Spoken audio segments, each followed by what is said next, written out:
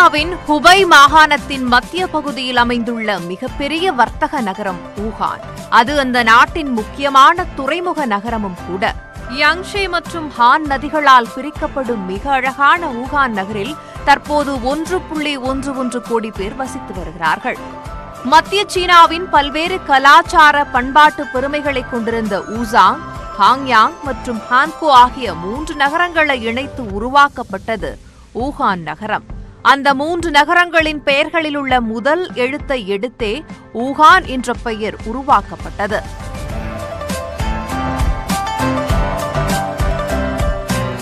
முன்னூறு ஆண்டுகால மன்னராட்சியை வீழ்த்தி சீன மக்கள் குடியரசு அமைய வித்திட்ட உசாங் எழுச்சி 1927ஆம் ஆண்டு வாங் ஜிவெங் தலைமையிலான இடதுசாரிகள் ஆட்சியில் சீனாவின் தலைநகராக இருந்த நகரம் என பல்வேறு அரசியல் வரலாற்று பெருமைகளும் ஊகானுக்கு உண்டு. 1937இல் 2வது சீன ஜப்பான் போரின் போதும் போர் தலைநகராக 10 மாதங்களுக்கு ஊகான் செயல்பட்டது. நூற்றாண்டு வரலாற்று பெருமைகளை தாங்கி நிற்கும் ஊகானின் எதிர்கால வரலாற்று பக்கங்களில் மேலும் ஒரு புதியதொரு பக்கம் இணைந்திருக்கிறது. உலக சுகாதார நெருக்கடி குறித்து எதிர்வரும் உலகம் வரலாற்றில் தேடும் போது ஊகான் நிச்சயம் நினைவு கூறப்படும். 2020ஆம் ஆண்டில் உலகையே வீட்டுக்குள் முடக்கிய கோவிட்-19 வைரஸ் முதலில் கண்டறியப்பட்ட இடம் என்ற அடிப்படையிலும் அதிலிருந்து மீள முடியாமல் உலகமே உறைந்து நின்ற சமயத்தில் விழுந்த சுவடு மறைவதற்குள் எழுந்து நின்றது ஊகான் என்றும் வரலாற்றில் நிச்சயம் பேசப்படும். 2019ஆம் ஆண்டின் இறுதி நாள் உலகமே ஆங்கில புத்தாண்டை வரவேற்று கொண்டாட தயாராகிக் கொண்டிருந்த அந்த சமயத்தில் ஊகான் நகரில் திடீரென சிலருக்கு மர்மமான முறையில் நிமோனியா பரவியது கண்டுபிடிக்கப்பட்டது. என்ன காரணம், எப்படி பரவியது, எந்த வகையான தொற்று என தொடக்கத்தில் எதுவும் புரியவில்லை. ஆனாலும் விழித்துக் கொண்டது சீன அரசு. உலக சுகாதார அமைப்பிற்கு உடனடியாக தகவல் கொடுக்கப்பட்டது. சீன ஊடகங்களிலும் செய்திகள் பரவின. சீன சுகாதாரத்துறை அதிகாரிகள் ஊகான் விரைந்தனர். முதற்கட்ட விசாரணையில் நோய் தொற்றால் பாதிக்கப்பட்டவர்களில் பெரும்பாலானோர் ஊகான் நகரின் ஹுவானன் கடல் மீன் மொத்த விற்பனை சந்தையில் ஒன்றாக பணியாற்றியதும் அங்கு சென்று வந்தவர்கள் என்பதும் கண்டுபிடிக்கப்பட்டது.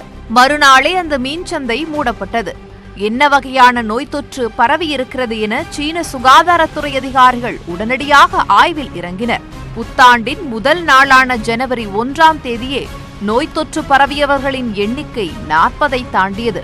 முதற்கட்ட ஆய்வின்படி சார்ஸ் எனப்படும் சிவியர் அக்யூட் ரெஸ்பிரேட்டரி சிண்ட்ரோம் வைரஸாக இருக்கலாம் என ஜனவரி 5ஆம் தேதி சீன சுகாதாரத்துறை அதிகாரிகள் சந்தேகத்தை வெளிப்படுத்தினர். அது சுவாசக் கோளாறை ஏற்படுத்தும் வைரஸ் தொற்று. 2002-2003ஆம் ஆண்டில் சீனாவிலிருந்து பரவிய இந்த வைரஸால் உலகம் முழுக்க 770 பேர் உயிரிழந்தனர். சார்ஸ் என்பதும் ஒரு வகை கொரோனா வைரஸ் தான். சார்ஸ் வைரஸ் தொடர்பாக கடந்த 2015ஆம் ஆண்டு அமெரிக்காவில் தாக்கல் செய்யப்பட்ட காப்புரிமை அறிக்கையில் கொரோனா வைரஸ் என்று எழுதப்பட்டு அடைப்புக்குறிக்குள் சார்ஸ் CoV என்று குறிப்பிடப்பட்டுள்ளது. கொரோனா என்பது ஒரு வகை வைரஸ் குடும்பம். 2004, 2005, 2012ஆம் ஆண்டுகளிலும் வேறுபட்ட சில கொரோனா வைரஸ்கள் சீனாவில் கண்டறியப்பட்டுள்ளன. சார்ஸ் வைரஸ் தான் பரவியுள்ளது என சீன சுகாதாரத்துறை அன்றைய தினம் உறுதிப்படுத்தவில்லை. ஆய்வுகள் தொடர்ந்தன. அடுத்த 2 தினங்களில், அதாவது ஜனவரி 7ஆம் தேதி, புதிதாக உருவாகியிருந்த அந்த வைரஸை கண்டுபிடித்தனர். அதற்கு நோவல் கொரோனா வைரஸ் 2019 என்று பெயரிடப்பட்டது. இந்த வைரஸால் பாதிக்கப்பட்டவர்களுக்கு சார்ஸ் வைரஸின் பாதிப்புகளுடன் சாதாரண சளி பிரச்சனையும் இருப்பது கண்டுபிடிக்கப்பட்டது. கொரோனா ஒருவரிடமிருந்து மற்றொருவருக்கு மிக வேகமாக பரவக்கூடியது என்பதாலும் சளி, இருமல், தும்மல் மூலமாக எளிதில் பரவும் என்பதாலும் சீன அரசு துரித நடவடிக்கைகளை எடுக்க தயாரானது. ஆனால் சீன அரசு கணித்ததை விட கொரோனா வைரஸ் தொற்று மிக வேகமாக பரவியது. கொரோனாவால் பாதிக்கப்பட்ட 61 வயது முதியவர் சிகிச்சையில் எந்த முன்னேற்றமும் இன்றி இதயம் செயலிழந்து ஜனவரி 9ஆம் தேதி மாலை உயிரிழந்தார். கொரோனாவால் ஏற்பட்ட முதல் உயிரிழப்பை சீன அரசு ஜனவரி 11ஆம் தேதி உறுதி செய்தது. அந்த முதியவர் ஹுவானன் மீன் மொத்த விற்பனை சந்தைக்கு பொருட்கள் வாங்கச் சென்றிருந்தவர். ஊகான் மக்களிடையே அச்சம் அதிகரித்தது.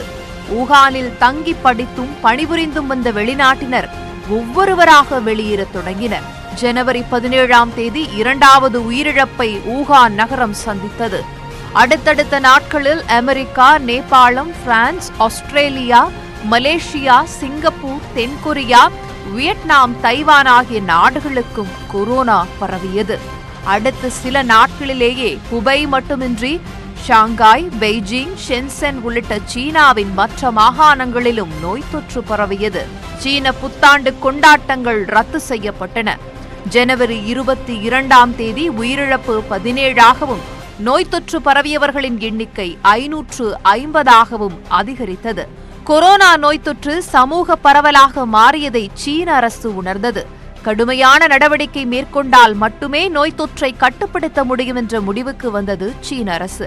ஜனவரி 23ஆம் தேதி ஊகான் நகரை தனிமைப்படுத்துவதாக அறிவித்தது. ஊகான் நகருக்குள் பிற வாகனங்கள் செல்லவும் ஊகானை விட்டு வெளியே செல்லவும் தடை விதிக்கப்பட்டது. ரயில் சேவைகள் ரத்து செய்யப்பட்டன. அடுத்தடுத்த நாட்களில் ஹுபை மாகாணத்தின் மற்ற பகுதிகளிலும் போக்குவரத்து துண்டிக்கப்பட்டு தனிமைப்படுத்தப்பட்டது. ஜனவரி மாதத்தின் இறுதியில் உயிரிழந்தவர்களின் எண்ணிக்கை 200ஐ நெருங்கியது.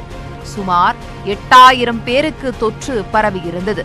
நோவல் கொரோனா வைரஸ் தொற்றை சர்வதேச நெருக்கடியாக அறிவித்தது உலக சுகாதார மையம். பிப்ரவரி தொடக்கத்தில் இருந்து பாதிப்பு நாளுக்கு நாள் தீவிரமடைந்தது.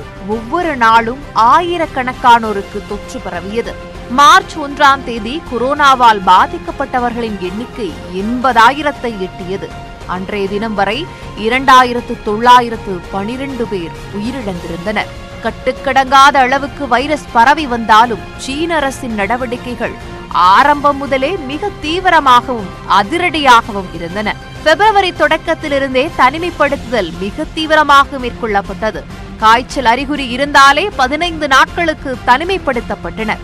நோய் தொற்று அதிகரிக்க தொடங்கியதிலிருந்தே மருத்துவமனையில் போதிய படுக்கைகளை உறுதி செய்யும் பணிகளும் தொடங்கியது. 1000 மற்றும் 1300 படுக்கைகள் கொண்ட 2 புதிய மருத்துவமனைகள் கொரோனா சிகிச்சைக்காக பிரத்யேகமாக கட்டப்பட்டன. ஒரு மருத்துவமனை 6 நாட்களிலும் மற்றொரு மருத்துவமனை 15 நாட்களிலும் கட்டி முடிக்கப்பட்டது. இவ்வாறு குறைந்த நாட்களில் ஒரு மருத்துவமனையை கட்டி முடிப்பது சீனாவுக்கு புதிதல்ல. இதற்கு முன்பு 2002-2003ஆம் ஆண்டில் சார்ஸ் வைரஸ் பரவிய போது பெய்ஜிங்கில் 7 நாட்களில் மருத்துவமனையை கட்டி முடித்திருக்கிறது சீன அரசு. மைதானங்கள், பெரிய தொழில் நிறுவனங்கள் உட்பட ஊகானின் கிடைத்த இடங்களில் எல்லாம் தற்காலிக மருத்துவமனைகள் முளைத்தன. ஒரே நாளில் 14 தற்காலிக மருத்துவமனைகள் உருவாக்கப்பட்டன. ஆயிரக்கணக்கான தனிமைப்படுத்தப்பட்ட படுக்கைகள் ஒரு சில தினங்களில் தயாராகிவிட்டன. ஏற்கனவே இருந்த மருத்துவமனைகளில் மற்ற சிகிச்சைகள் நிறுத்தப்பட்டு கொரோனா வைரஸ் பாதிப்புக்கு மட்டும் சிகிச்சை அளிக்கப்பட்டது. மருத்துவர்கள், மருத்துவ கருவிகள், மருந்துகள் ஊகானில் தட்டுப்பாடு ஏற்படாத அளவுக்கு அதிக அளவில் அனுப்பப்பட்டன. நோவல் கொரோனா வைரசுக்கு மருந்து கண்டுபிடிக்கப்படாத நிலையில் தொற்று பரவாமல் தடுப்பது மட்டுமே வைரஸை கட்டுப்படுத்தும் என சீன சுகாதாரத்துறை அதிகாரிகள் உறுதிபட எச்சரித்தனர். அதனால் எந்தவித பாரபட்சமும் இன்றி சமூக இடைவெளியை மிக தீவிரமாக பின்பற்றுவது என்ற முடிவுக்கு வந்தது சீன அரசு. சமூக இடைவெளியை உறுதி செய்வதற்காக சீன அரசு தொழில்நுட்பங்களை அதிக அளவில் பயன்படுத்தியது. சார்ஸ் வைரஸ் பரவிய போதே அதிலிருந்து சீனா சில பாடங்களை கற்றிருந்தது. சார்ஸ் வைரஸ் பரவுவதை கண்டறியவும் கட்டுப்படுத்தவும் தொழில்நுட்ப வளர்ச்சிகளை பயன்படுத்தி இருந்தது சீனா. அந்த அனுபவம் இப்போதும் பெரிதும் கை கொடுத்தது. சீனாவின் முன்னணி தொழில்நுட்ப நிறுவனங்களான அலிபாபா, டென்சென் உள்ளிட்ட நிறுவனங்கள் சீன அரசுடன் இணைந்து செயல்பட்டன. அலிபாபா நிறுவனத்தின் உதவியுடன் புதிய மொபைல் செயலி ஒன்று உருவாக்கப்பட்டு ஹோங்சோ நகரில் அறிமுகப்படுத்தப்பட்டது. இந்த செயலியில் பச்சை, மஞ்சள் மற்றும் சிவப்பு வண்ண குறியிடப்பட்ட சுகாதார மதிப்பீட்டு முறைமை இருக்கும். இந்த செயலியில் லாகின் செய்வது குடிமக்களுக்கு கட்டாயமாக்கப்பட்டது. பல லட்சக்கணக்கான மக்களின் சுகாதார நிலைகள் இந்த செயலி மூலம் கண்காணிக்கப்பட்டது. தனிநபர்கள் ஒவ்வொருவரின் பயண விவரங்கள், சுகாதார நிலைகள் பதிவு செய்யப்பட்டன. இதேபோல டென்சென் நிறுவனம் ஷென்சென் நகரில் மற்றொரு செயலியை அறிமுகப்படுத்தியது. சுகாதார நிலைகளின்படி செயலியில் பச்சை வண்ண குறியீடு பெற்றவர்கள் மெட்ரோ ரயில் நிலையங்கள், அலுவலகங்களில் QR கோட்டை ஸ்கேன் செய்த பிறகே அனுமதிக்கப்பட்டனர். எல்லா இடங்களிலும் உடல் வெப்பநிலை பரிசோதனை கட்டாயமாக்கப்பட்டது. சுமார் 200க்கும் மேற்பட்ட நகரங்களில் இந்த செயலி விரிவுபடுத்தப்பட்டது. ஹுபை உட்பட கொரோனா பாதித்த அனைத்து பகுதிகளிலும் ஒவ்வொரு நகரிலும் தெருவுக்கு ஒரு நிர்வாக அலுவலகம் அமைக்கப்பட்டது. ஒவ்வொரு நிர்வாக அலுவலகத்தின் கீழும் தனித்தனி குழுக்கள் அமைத்து கொரோனா தடுப்பு முன்னெச்சரிக்கை பணிகள் மேற்கொள்ளப்பட்டன. குடியிருப்பு பகுதிகளில் நாளொன்றுக்கு 3 முறை கிருமிநாசினிகள் தெளிக்கப்பட்டன. கொரோனா அறிகுறி இருக்கும் என சந்தேகிக்கப்பட்ட நபர்கள் முதற்கட்டமாக வீடுகளிலேயே தனிமைப்படுத்தப்பட்டனர். கொரோனா அறிகுறி உடையவர்களின் சுகாதார நிலையை ஒவ்வொரு குழுவும் நாள்தோறும் பதிவு செய்தது. பின்னர் அவர்கள் தனிமைப்படுத்தப்பட்டனர். இரத்த மாதிரிகள் ஆய்வுக்கு உள்ளாக்கப்பட்டது. இந்த பணிகள் எல்லாம் தாமதமில்லாமல் விரைவாக நடந்தன. கல்விக்கடன் பெற்றவர்களும் தனிநபர் கடன் பெற்றவர்களும் இந்த அறிவிப்பால் பலன் பெறுவர். இந்த 3 மாதங்களுக்கான வட்டியும் கணக்கில் கொள்ளப்படாது. அனைத்து ஊரக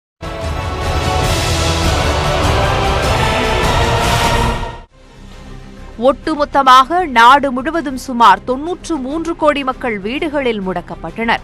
அவசியமின்றி வீடுகளை விட்டு வெளியே சென்றவர்கள் மீது கடுமையான நடவடிக்கைகள் மேற்கொள்ளப்பட்டன. அத்தியாவசிய தேவைகளுக்காக வீட்டுக்கு ஒருவர் மட்டுமே வெளியே செல்ல அனுமதிக்கப்பட்டனர்.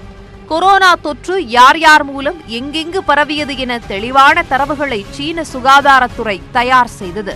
பள்ளிக்கூடங்கள் அனைத்தும் மூடப்பட்டு ஆன்லைனில் வகுப்புகள் எடுக்கப்பட்டன.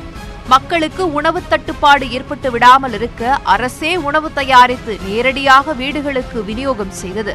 மருத்துவமனைகளிலும் பெரும் விடுதிகளிலும் உணவு விநியோகிக்க ரோபோட்டுகள் அதிக அளவில் பயன்படுத்தப்பட்டன. கொரோனா தொற்று மிக தீவிரமாக பாதிக்கப்பட்ட பகுதிகளில் மருந்து பொருட்களை எடுத்து செல்ல ட்ரோன்கள் பயன்படுத்தப்பட்டன.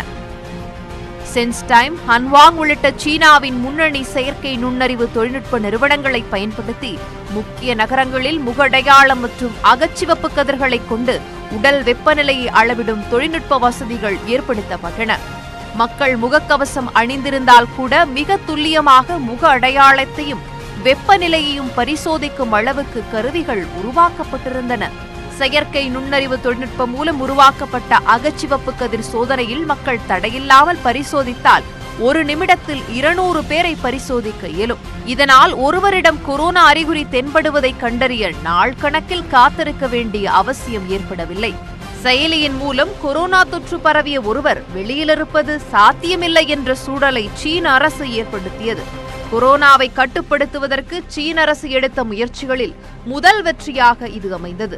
ஒரு வகையில் சமூக பரவலை மிக வேகமாக கட்டுப்படுத்தியது சீனா. அதேபோல செயலியின் மூலம் மக்களின் ஒவ்வொரு அசைவும் கவனமாக கண்காணிக்கப்பட்டு வந்தது. கொரோனாவால் பாதிக்கப்பட்டவருடன் ஒருவர் தொடர்பில் இருந்தாரா என்பதையும் செயலி மூலம் உறுதிப்படுத்தினர். கொரோனாவால் பாதிக்கப்பட்டவர்கள் குறித்து தொலைத்தொடர்பு நிறுவனமான சீன மொபைல் ஊடக ஏஜென்சிகளுக்கு குறுஞ்செய்தி அனுப்பியது. பாதிக்கப்பட்ட நபரின் பயண விவரம் உட்பட பல்வேறு முக்கிய தகவல்கள் குறுஞ்செய்தியில் இடம்பெற்றிருந்தன. இதனால் சீன அரசின் நடவடிக்கைகளில் வெளிப்படைத்தன்மையும் இருந்தது. தனிமைப்படுத்தப்பட்ட நபர்கள் வெளியே வருகிறார்களா என்பதை கண்காணிக்க சிசிடிவிக்கள் நிறுவப்பட்டன. அப்படி யாரேனும் வெளியேற முயற்சித்தாலே நடவடிக்கைகள் கடுமையாக இருந்தன. நோய் தொற்று அதிகரிக்க சுகாதார பணியாளர்களுக்கான எண்ணிக்கை அதிகமாக தேவைப்பட்டது. அதை ஈடுகட்டவும் தொழில்நுட்பங்களையே அதிகம் பயன்படுத்தியது சீனா. அத்தியாவசிய பொருட்கள், மருந்துகள், உணவுப் பொருட்களை விநியோகம் செய்ய தானியங்கி வாகனங்கள் பயன்படுத்தப்பட்டன. தெருக்களை சுத்தம் செய்வதற்கும் கிருமி நாசினிகள் தெளிப்பதற்கும் சிறிய ரக பேட்டரி வாகனங்கள் பயன்படுத்தப்பட்டன. ட்ரோன்கள் மூலமும் பொது இடங்களில் கிருமி நாசினிகள் தெளிக்கப்பட்டன. ஜிஜியாங் மாகாணத்தில் உள்ள சிங்சாங் கவுண்டி மக்கள் மருத்துவமனையிலிருந்து 3 கிலோமீட்டர் தொலைவில் உள்ள சீன நோய் கட்டுப்பாட்டு மற்றும் முன்னெச்சரிக்கை தடுப்பு மையத்திற்கு வெறும் 6 நிமிடங்களில் ட்ரோன்களில் மருந்து பொருட்கள் பாதுகாப்பாக சென்றது. ஆனால் இதையே சாலை மார்க்கமாக கொண்டு சென்றால் 20 நிமிடங்கள் தேவைப்பட்டிருக்கும். மனிதர்களை நேரடியாக அனுப்புவதால் நோய் தொற்று பரவும் அபாயம் அதிகம் இருக்கும். ட்ரோன்கள் நேரத்தையும் மிச்சப்படுத்தியது, பாதுகாப்பையும் அதிகரித்தது. பொது நிகழ்ச்சிகள், கூட்டங்கள், விழாக்கள் என அனைத்தும் ரத்து செய்யப்பட்டன. தொழில் நிறுவனங்கள் மூடப்பட்டன. உற்பத்தி முடங்கி கடும் பொருளாதார இழப்பை சீனா எதிர்கொண்டது. ஆனாலும் அப்படிப்பட்ட கடுமையான சூழலிலும் கூட கொரோனா பரவாமல் தடுக்க போதுமான முகக்கவசங்களை உற்பத்தி செய்வதில் சீனா தீவிரம் காட்டியது. அரசின் கொரோனா பாதுகாப்பு விதிமுறைகளை மீறுவோருக்கு 3 ஆண்டுகள் முதல் 7 ஆண்டுகள் வரை சிறை தண்டனை விதிக்கும் வகையில் புதிய சட்டம் கொண்டுவரப்பட்டது. கொரோனாவால் பாதிக்கப்பட்டவர்கள் குறித்து தகவல் அளிப்பவர்களுக்கு சன்மானம் அறிவிக்கப்பட்டது. சமூக வலைதளங்கள் மூலமும் கொரோனாவால் பாதிக்கப்பட்டவர்கள் குறித்த தகவல்கள் திரட்டப்பட்டன. கொரோனாவால் பாதிக்கப்பட்டு தனிமைப்படுத்தப்பட்டிருந்தவர்களின் குழந்தைகளின் தேவைகளை பூர்த்தி செய்யும் பொறுப்பையும் சீன அரசே ஏற்றது. உள்நாட்டினராக இருந்தாலும் வெளிநாட்டினவராக இருந்தாலும் கொரோனாவால் பாதிக்கப்பட்ட அனைவருக்கும் சிகிச்சைக்கான செலவை அரசே ஏற்றுக்கொண்டது. கொரோனாவால் பாதிக்கப்பட்ட ஒவ்வொருவரும் முழுமையாக குணமடைந்து வீடு திரும்பும் வரை மிகுந்த அக்கறையுடன் சீன மருத்துவர்கள் செயல்பட்டனர்.